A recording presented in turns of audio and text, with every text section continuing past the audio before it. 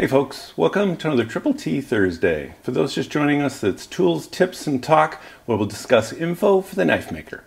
In today's episode, we're going to continue our Damascus pattern series, and this time we're going to do Raindrop Damascus. We're going to take this billet that we did the other half in ladder pattern last week. We're going to turn this into a beautiful raindrop pattern. So let's go down to the table and talk about raindrop a little bit.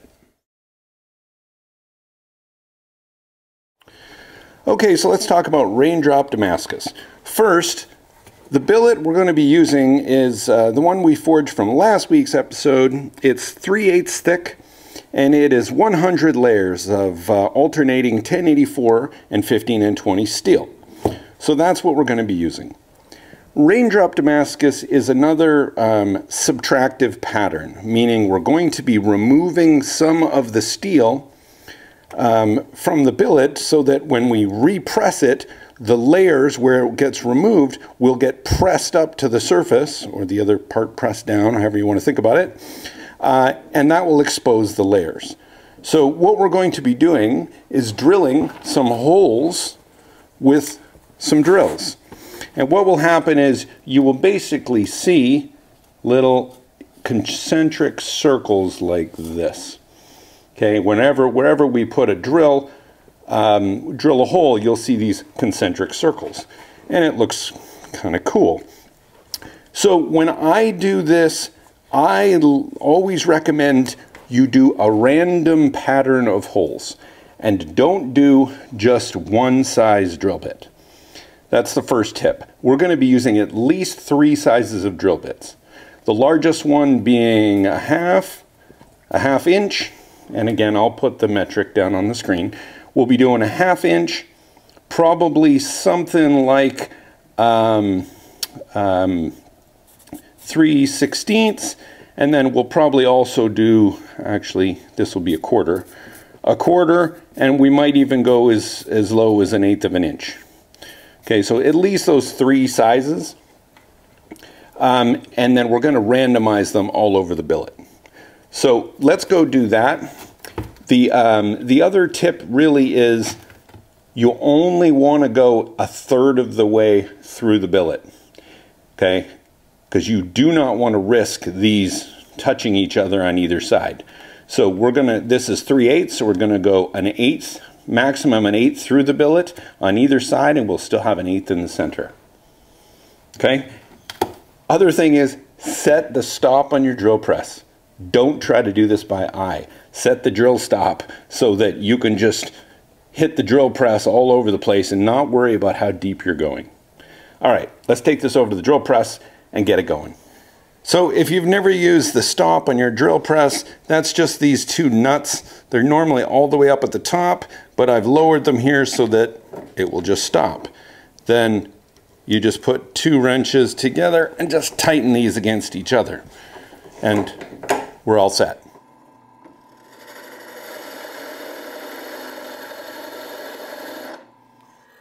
I started drilling this and I couldn't quite figure out, was there just a hard spot or were my drills just really dull? So I came to the conclusion that it was probably a combination of both. So after trying to drill this for a little while, I decided to anneal it in the oven and then try to re-drill it. I was way more successful after annealing this billet and using a sharp drill bit. So here I'm just going in, filling in all the holes, and looking back, and I'll say this at the end, I probably should have put the holes closer together. That would have made for a nicer pattern. I don't do this pattern very often. In fact, I think this is only the 2nd or 3rd time I've done it. So I'm still learning it myself, but it definitely would look better if all of the holes are touching and even overlapping. Now I'm just adding a little rebar handle so I can grab it with the tongs. When you're doing this, make sure you add a lot of weld to the joint. So here's the billet after drilling all the holes. You can see there's lots of different size holes all randomly placed. I just feel that this looks the best on the final billet, and again on the other side. So I like the random pattern. We'll see at the when we press it. Also, don't forget, a lot of people just kind of put the holes in the middle. Don't forget to put some on the very edges here, because you want your billet to look kind of uniform and not all the pattern in the center. All right, let's get it in the forge and press it flat.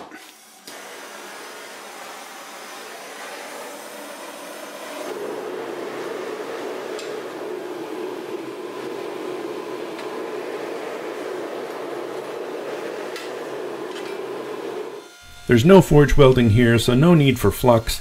Didn't even have to get it up to forge welding temperatures. Here we're just getting it out of the forge and flattening it out.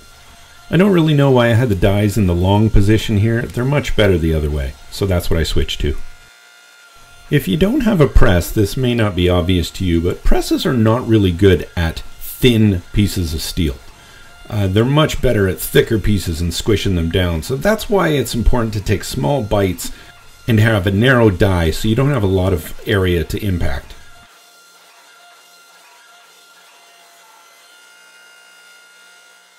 If you don't have a press, this may not be obvious to you, but presses are not really good at thin pieces of steel.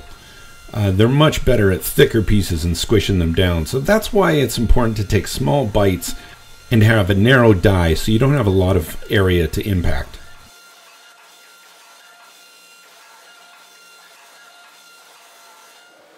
Now we're going to draw out and reduce the thickness of this billet and try to get rid of all those dimples. I know a rolling mill is a luxury and most people won't have one, but it certainly has a lot of benefits. The first one being that it only draws in one direction, so you're not widening the billet at all. You do have to be careful with that aspect though, because here you're going to distort the pattern a little bit, and your circles might become ovals if you'd use the mill too much, because it'll draw only in one direction. The other benefit is that there's very little heat loss. The rollers come in contact with the steel very little, so it doesn't pull a lot of heat away, like a press does. There can be problems with rolling mills. Here I've locked it up because there's a place that's got a divot, and then the next part kind of stopped it. So here you got to turn it off, use a hammer, reduce the lead screw so that you can get the steel out again and restart. This is our final round on the mill. We should have it to the right thickness and got rid of most of those dimples. You'll see later that there's a couple that persist, but I think we got most of them. As per usual, my final step here is just take it to the press, get it all nice and flat and ready for surface grinding. Now I'm at the grinder with an old 36 grit belt, and I'm really just taking the scale off here. A lot of times I would recommend to do this with an angle grinder with a thick disc on it, but the billet was already thin enough, so I didn't want to thin it out too much more.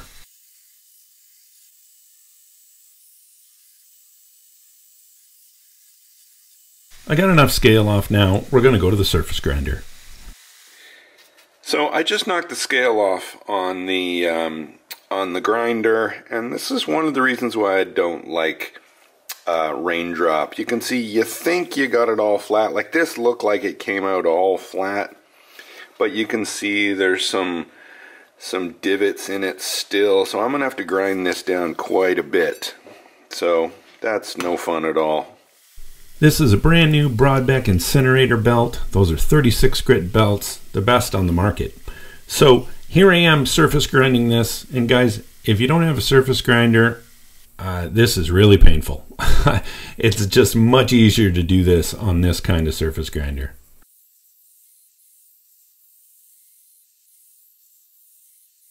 Now I'm moving on to a 120 grit belt just to get a nicer finish. I end up using a 600 grit belt later just to get an even nicer finish before the etch.